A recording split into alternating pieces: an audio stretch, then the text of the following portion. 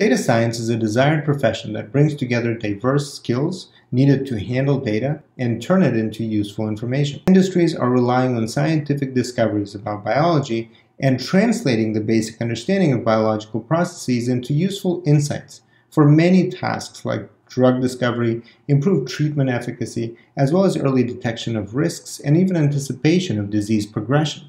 These data-intensive applications offer a deeper look at what's going on and require computational analysis skills that today can be learned by anyone, engineer or biologist.